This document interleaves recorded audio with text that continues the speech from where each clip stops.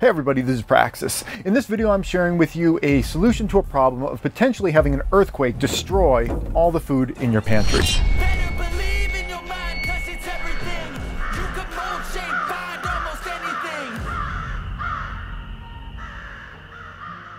Here in New England, we don't tend to have a lot of earthquakes. They do happen occasionally, but it's not a major fixture of life here in New England in the same way that maybe tornadoes are in the Midwestern United States. Not something we tend to deal with, but never say never when you're a prepper. And it's been weighing on my mind for a while that I've got all this food on shelves in glass, in metal, many feet above the hard concrete floor. And if there ever was an earthquake, a lot of this stuff would just get destroyed. And if there was a regional disaster, that's exactly when you don't want all your pantry food to be destroyed, like right when you actually need it.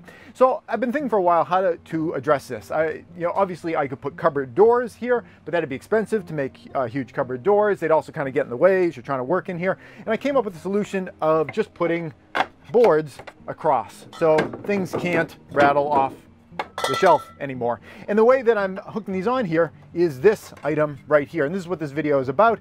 These brackets are something I designed and they can be 3D printed. I'm going to put a link down in the description below if you would like to print out your own. This is an example of one of them right here. I put the link to my Patreon page where I can offer files for download. If you're a Patreon member already, they'll just be there for free. If you're anybody else, the lowest price that I'm allowed to charge for downloads is $3, so I guess it'll be $3 over there if you want to download this and then print off as many as you like. If you don't own a 3D printer and you would like to get some of these, write me at praxisprepper@gmail.com and maybe we can work something out. It's not like an industrial process where I can pump out tons of these. They take like 53 minutes each to print out, but maybe we could work something out if you really wanted to get some of these and you think this is a nice, elegant solution to a problem that you might have as well. And I think it's working really, really well here. I made these so that they can accept any kind of a 3/4 inch board, which is kind of a common board size. I'm not sure how much weight they can take. I think you could probably put like 80 pounds of weight or so on there. Yeah, I'm not sure if it would last forever. If it was like that.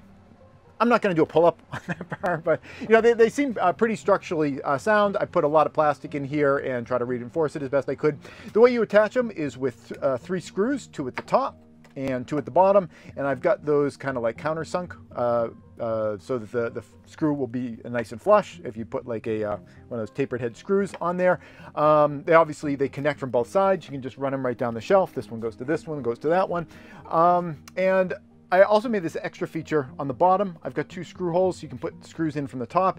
If you don't have a situation like I do where you have posts to attach these to, if you just had shelves, you could put this on your shelf and you can put 2 screws in to secure it that way. I think these work best though when they're kind of up a little bit. If they're really low, your food can kind of topple over the top of it, and that's why I have these set up a little bit so they're right about in the middle of where all these packages are. So that's what I want to share with you guys in this video. If you wanted to get this file so you can download it yourself and print as many as you like. Again, links down in the description below. I think it's always good to think about things that could happen, maybe that aren't even super common, but to at least have them rattling around in the back of your head. And I know for the past several years, I've been thinking about like earthquake solutions for here, even though again, it's not something that here in New England we tend to deal with very frequently. It's just good to kind of keep your mind open to those types of things and maybe solve problems well ahead of them ever being a particularly high threat. That's it. And thanks for watching. Hey YouTube preppers, if you enjoyed this video, here's another that I think you might like. But before you click on it, I wanted to take a moment to thank all the people you see on the right-hand side of your screen. They help to support all the work that I do here over at patreon.com. If you'd like to join them and get your name added to the list, the link's below.